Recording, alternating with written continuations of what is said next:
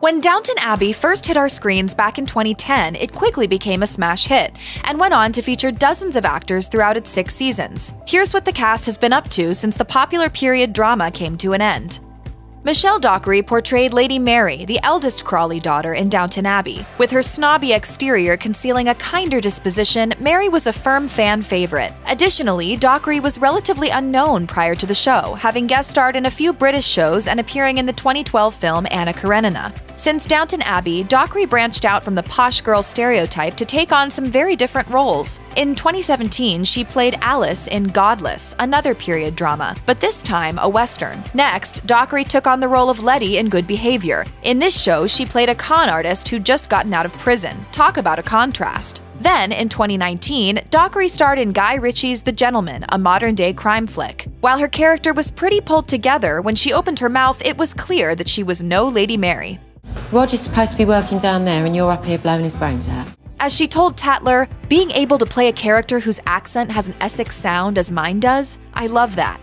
It would be difficult to go through life without coming across Dame Maggie Smith at least once. Smith is an undisputed titan of the stage and screen with credits such as Harry Potter, Gosford Park, and the prime of Miss Jean Brodie, along with countless Shakespearean productions. To that end, Downton Abbey certainly seemed right up her alley, and her incisive portrayal of the Crawley family matriarch made for some great gifts. However, as it turns out, Smith wasn't exactly sad to see Downton go. In an interview on The Graham Norton Show, she explained that since being on the show, she started getting stopped much more frequently. When asked if she was glad that the show had come to an end, she quickly replied, "Oh yeah."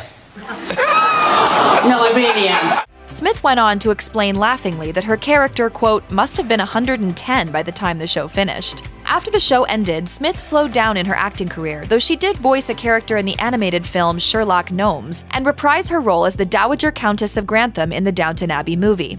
You are the future of Downton. Hugh Bonneville is another well-known British actor that just seems to pop up in everything. His previous credits include Notting Hill, Paddington, Doctor Who, and much more. Suffice to say, he was no stranger to British TV when he was cast as Robert Crawley on Downton Abbey. And since the show has finished, he's kept himself incredibly busy with other projects. One of Bonneville's more surprising projects was a documentary about Jesus Christ called Countdown to Calvary, for which he traveled to Israel. Even though Bonneville has moved on to other projects, he seems to have a lingering fondness for Downton. As he told The Independent when the movie came out, "If the movie works, let's do another. It could run and run. After all, how many Star Trek movies are there?" For Laura Carmichael, who portrayed Lady Edith on Downton Abbey, the show was certainly life-changing. For one thing, it launched her entire career. As she told BBC America, "I feel very lucky in that Downton was really my first job and it opened so many doors for me." The show also introduced her to her partner, Michael C. Fox. Fox portrayed Andrew Parker in the 5th season of Downton. After Downton, Carmichael went on to star in The Spanish Princess, another period drama. After that project, she played Agatha in The Secrets She Keeps, a modern-day series about a pregnant woman who develops an obsession for another pregnant woman. For Carmichael, it was the perfect contrast. She said of the experience, "I had been doing The Spanish Princess as well as Downton, so I definitely wanted to look at projects that were quite modern. Sounds like this dark part was the perfect change for her." Elizabeth McGovern played Cora Crawley on Downton Abbey, the American mother of the family. After the show finished, she appeared in a range of films that were all complete departures from Downton. Showing Roots was an American film set in the 70s, and The Wife was another American film about adultery set in the present day. Then, in The Commuter, a modern-day Liam Neeson thriller, she played Neeson's wife. In The Chaperone, however, McGovern returned to the world of period drama in a story about a silent screen star and her chaperone. In 2019, McGovern also starred in a mini-series of War of the Worlds. She told Variety this modern thriller series was a welcome change from the more limited roles of women in historical dramas, saying, "With all these period pieces, I do sometimes feel like I'm in a straitjacket. As a woman, so little of the time you have a voice, and these didn't."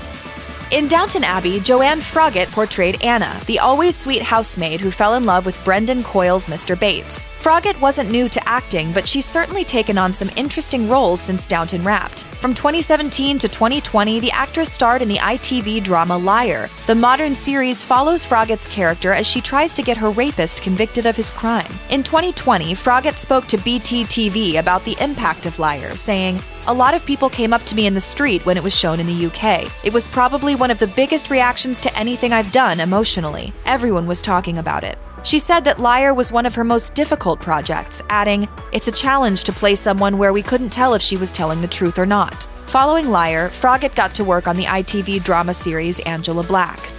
Alan Leech played Tom Branson in Downton Abbey, the one-time chauffeur of the family who married the youngest daughter. As the actor explained to the Los Angeles Times, he wasn't exactly pleased with the show's ending. He told a reporter, "I felt that there was a lot left open for him." However, the loose ending actually meant that this character had more to do in the subsequent film. He said, "Looking back now, I'm delighted because it meant he has this arc in the movie."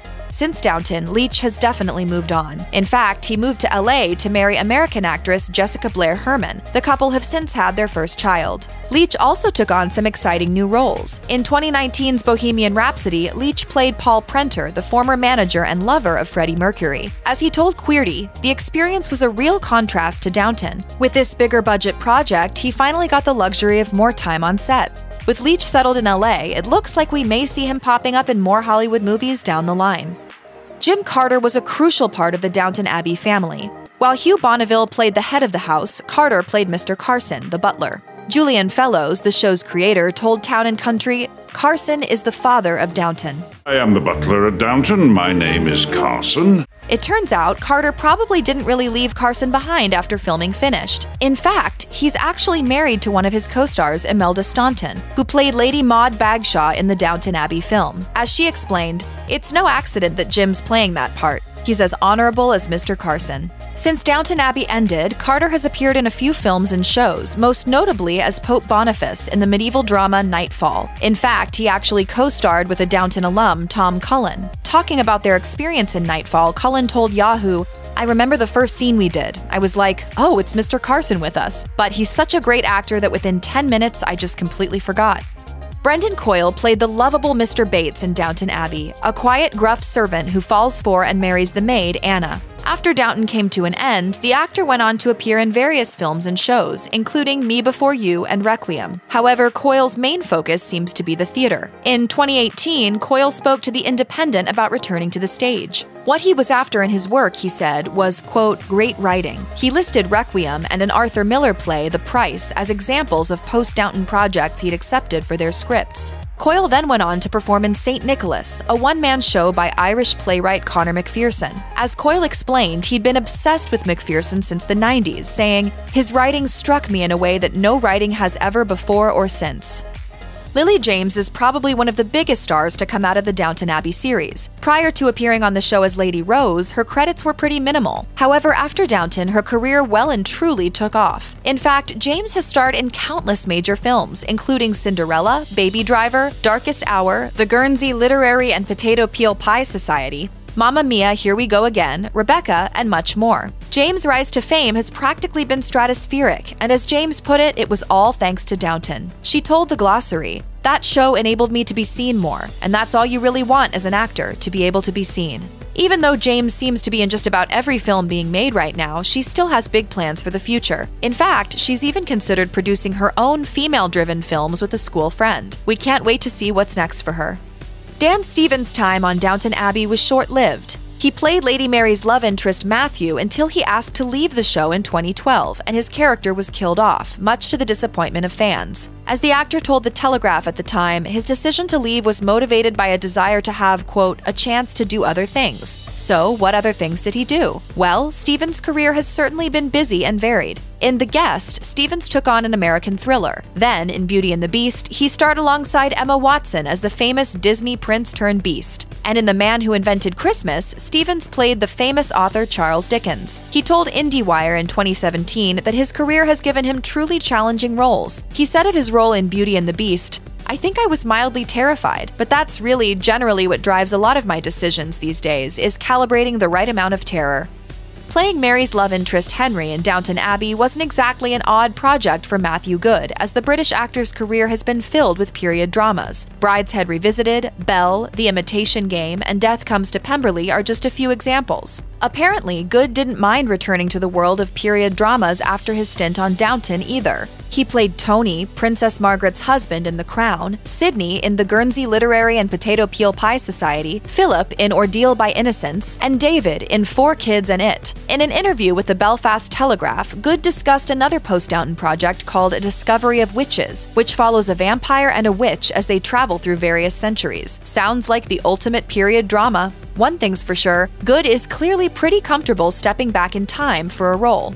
Jessica Brown Findlay was just 21 when she was cast in the first season of Downton Abbey as Sybil, the youngest Crawley sister. As the actress explained to You, she's done a lot of growing up since the show. Additionally, when Findlay decided to leave Downton, she was still very young. In fact, she'd only just left university. Over the years, Findlay set to work cultivating a healthy work-life balance. Unfortunately, shortly after departing Downton, Findlay was hacked by a criminal who exposed private photos, which led to a resurgence of an old eating disorder. However, with therapy, Findlay found a better balance and a better relationship with her body. Findlay has also been busy with her career, starring in multiple stage productions in London, including Hamlet opposite Andrew Scott, while also appearing in dozens of film and TV projects. Looks like her departure from Downton Abbey ended up working pretty well for her. Check out one of our newest videos right here. Plus, even more list videos about your favorite stars are coming soon. Subscribe to our YouTube channel and hit the bell so you don't miss a single one.